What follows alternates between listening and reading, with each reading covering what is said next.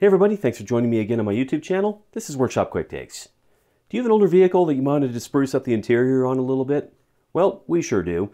It's a 2000 Jeep Cherokee XJ, and one way we did it was getting seats from a nicer ZJ Grand Cherokee that happened to bolt right in the front and went into the rear with some modifications. We haven't shown that yet, but we have previously shown some upholstery projects, notably redoing the headliner of this same Jeep and the sun visors. So we're going to use some of the offcut material from that and go fetch a section of whole hide leather off of eBay. You can get it off eBay, Amazon, probably your local upholstery shop has supplies. And if you just want to use a standard color that's available, maybe about 7 to 12 that we've typically found, you're golden. You only need to do the first half of what we're going to show you today. If, however, you also want to tint it to get an approximate dye match, then you'll need the second half of what we're going to do today. This does take a few specialized supplies, a leather dye, top coat, that kind of thing. You can get all of this off of your, again, Amazon, eBay, your local upholstery shop, whatever. And it's doable by an amateur at home. I'm not an upholstery expert. I just learn as I go, especially, and watch other people's YouTube videos to get some tips and tricks for how this stuff goes together. It's all doable by you. So come along and let's see what it took for us to do it. This here is the center console cap from my 2000 Jeep Cherokee. I've removed the two screws here that hold the hinge in, and then this piece just comes indoors. I'm going to start by removing the latch assembly. This is actually an aluminum aftermarket one that I got from, I think it was JCR Off-Road, because the original plastic one was long broken. The main thing to know is once you have these two screws out and once you have this latch piece removed, there are just 4 more screws to completely disassemble the rest.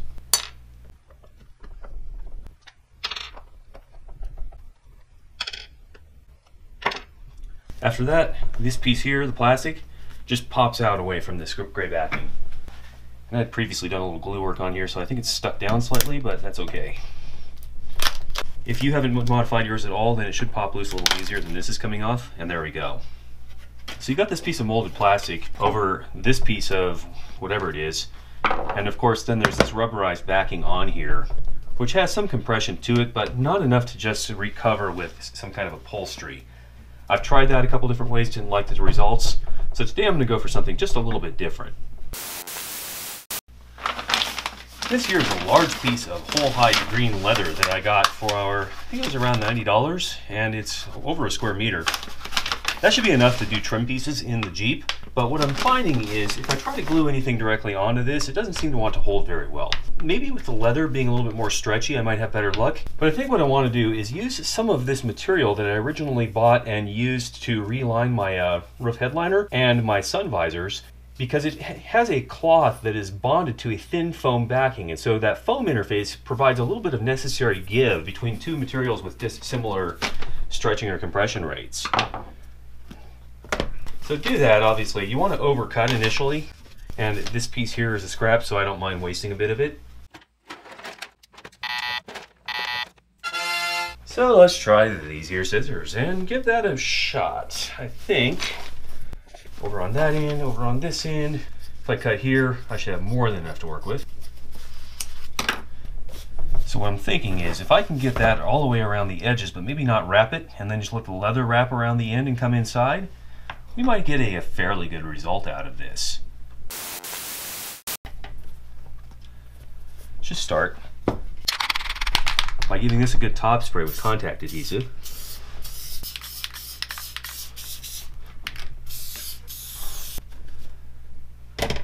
And now I know exactly how much area I need to do here too.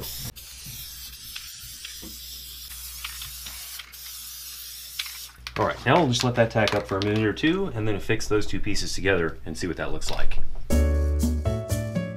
Okay, now that everything's had a chance to tack up, what I'm gonna need to do is stretch this out slightly. So I'm gonna start from one end here, pull the foam out a little bit, and roll it.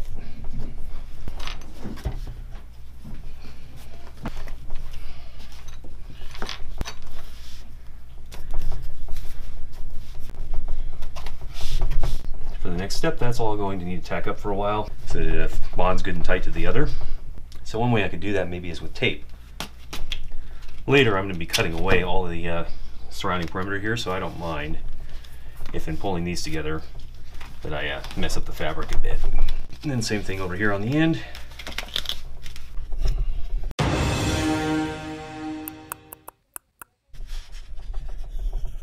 I have to trim some of this back before I do the final leather, which will actually pull everything together, but in the meantime, we're going to give that an hour or so, maybe 2, and let the contact adhesive really bind the foam against the rubber backing. And what this will then provide when we go over it again with leather is we'll pull the leather down tight, which will wrap up these corners and make sure there's no weird edge here where we're going to cut it.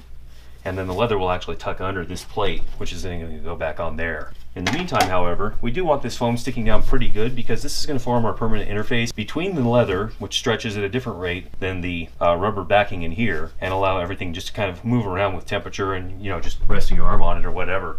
A couple hours and we'll be back on this. Okay, a couple hours have passed. I need to take the tape off, and I want to pull from the outside in so that I don't rip this stuff right back off again. I've loaded this knife up with a fresh sharp blade, and so what I want to do is lift these back up. There we go.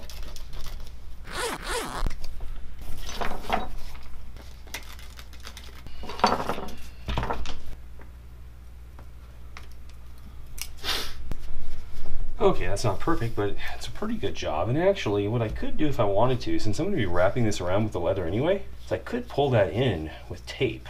I think Gorilla Tape will actually be up for this, and what I can do is probably split this into half, I think. So I'm going to start with a piece that goes roughly there.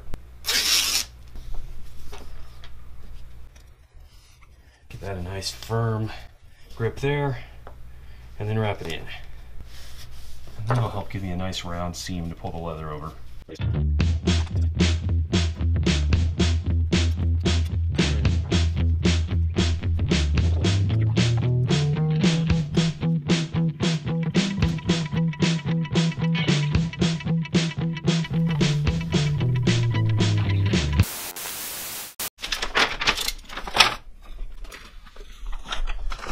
Okay, I need a piece.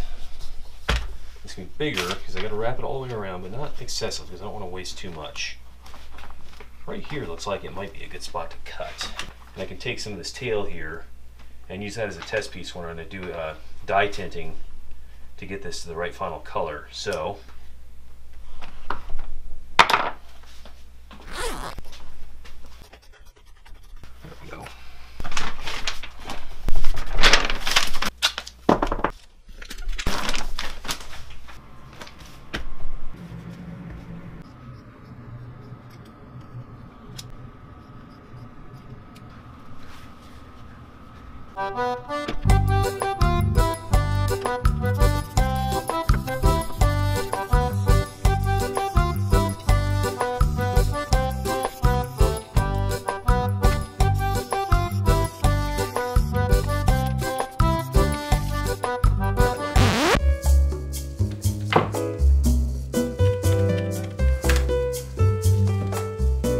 Okay, see, now that everything's tacked up, if we can get a nice clean drop right in the middle of that. Looks like we can.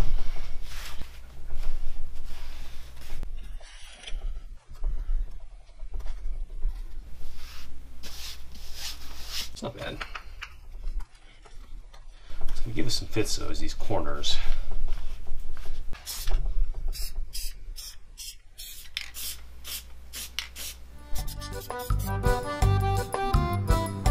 This step is easier to describe after the fact, so let's apply a slickly edited studio narration over the footage. Now that we've applied another round of spray adhesive along the inner lip, we're just going to move down the row, pulling the leather over the lip edge as we go.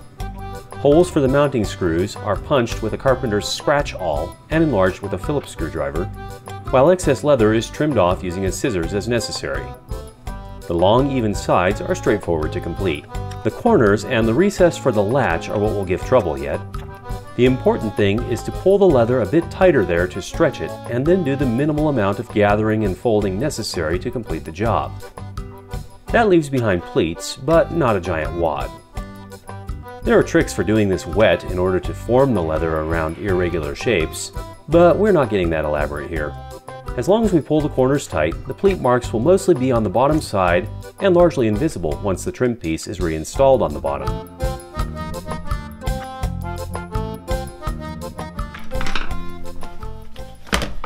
Well, that's not perfect, but it has just that right amount of give.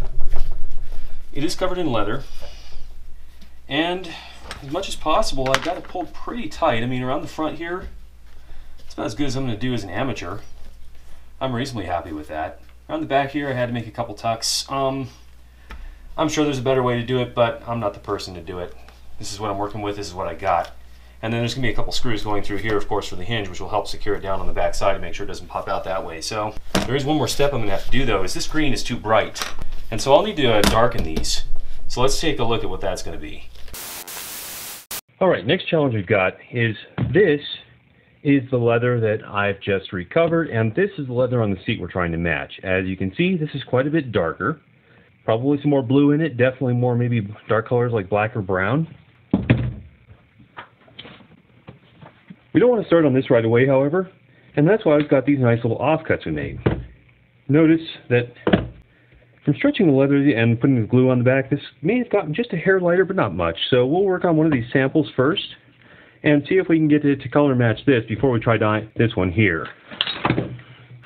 Here's some of the supplies we're going to use. You can get all these online. These came from probably Amazon or whatever, but I've got a leather dye, a large bottle, because I'm going to need quite a bit of this color. This is an aqua green. An aqua green comes out a little bit closer to the color we want. It's a darker, has more blue in it. And then we're probably also going to need, before this is all done, maybe some brown or possibly some black. So I've got those colors in this little leather repair kit here. The last thing I've then got is a leather top coat. This is kind of like a clear coat except for leather, so it remains a little bit flexible. This is necessary to seal the thing up after you have changed the dye color a bit, just to make sure it doesn't wear or bleed back out somehow. Now this stuff is really nice and powerful. It will dye almost anything you can imagine, including your skin. So make sure you're wearing gloves while doing this. And also, since I don't want to dye the entire workbench green, I think I'm going to put a little backing board there. This piece of scrap from an earlier project will work fine. So here's what happens when we just take a little bit of the aqua leather dye here and just start putting it on. The longer you let it sit, the darker it's going to tint the leather. So that there should be pretty good. And now just to see what we've done, let's take a paper towel and wipe off the excess. Just like that, we've already made it a much darker blue-green shade. And for comparison,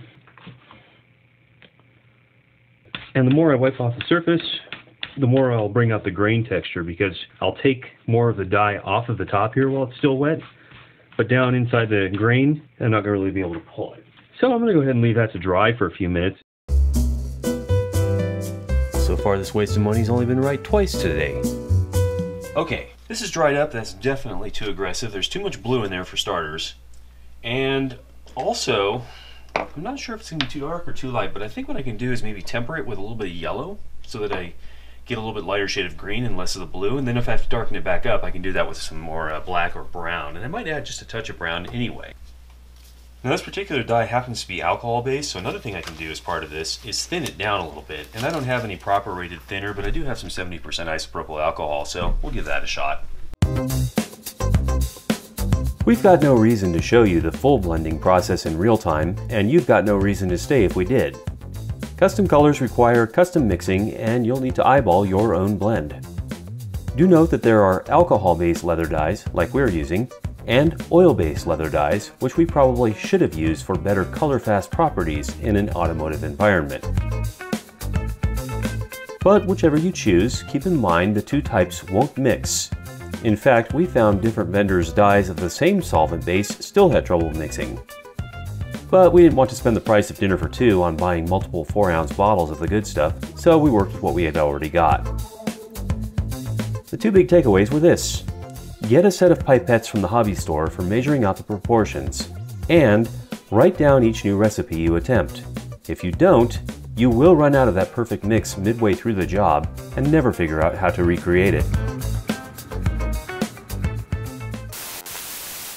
I finally have a color match that's pretty close to what I need, and since this is going to be in the center console, not right at the seats, I think we'll be able to get away with it.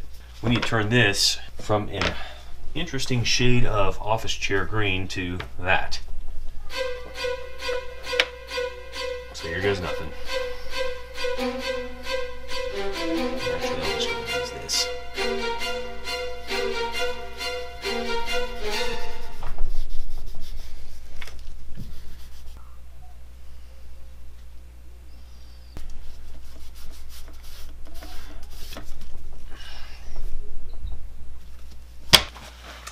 It's moving in the right direction, but it's not quite uniform, so I am going to need to mix up another batch, do that again, and overcoat the top. But looking at what I'm trying to match over there, I think the color is going to come out close enough. And then once I get the clear coat on, it should be, you know, have the right look. So, best we can do. Similar to working with wood finishes, multiple applications of the same color formula will serve to deepen and darken the color in the leather without further changes to the underlying tint. Additionally, the color will become more uniform across the workpiece while masking any natural variations in the material. Reapply multiple times, or don't, until you've got the color match as close as you can make it. Alright, now that the dye's had some time to set up a bit, it's essential to get a clear coat on here because this will always remain alcohol soluble. And so if I ever wipe this down with like a wipe that contains any sort of alcohol content, then I'm going to just watch the color come right back out. Clear coat also just helps with general wear and tear.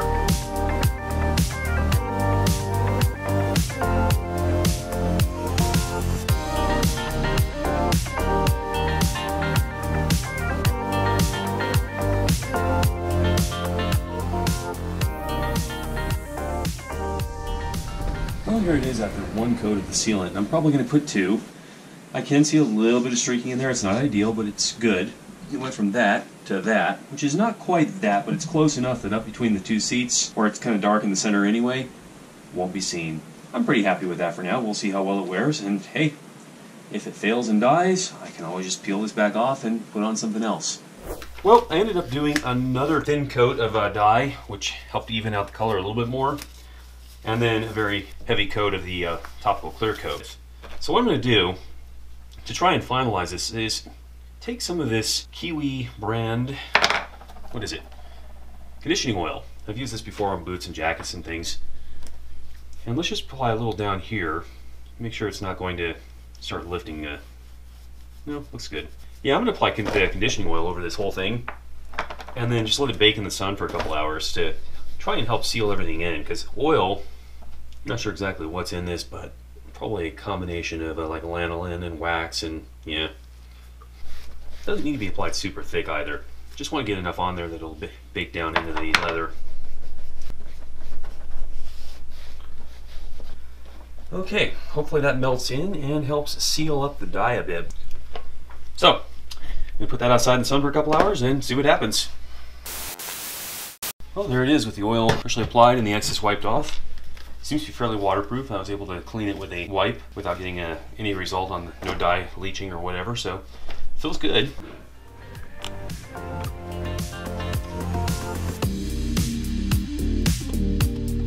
Off camera, we went and fabricated this little spring assembly. We selected one from a handful of different sizes purchased at the local Ace Hardware, trimmed it down, and made a mounting plate to hold it. The spring provides just the right amount of tension to make the aluminum replacement latch function like the original. It's the little things.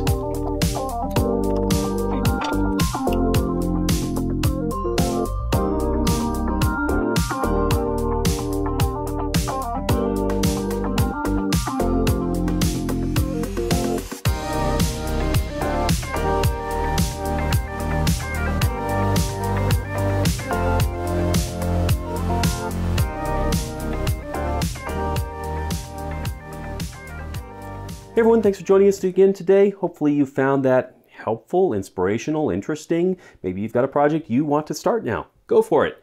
There are some specialty supplies. There's a bit of money you have to put into it in order to get this to come out. But at the end of the day, most of the investment is your time. So we'll see you again next time, whenever that is.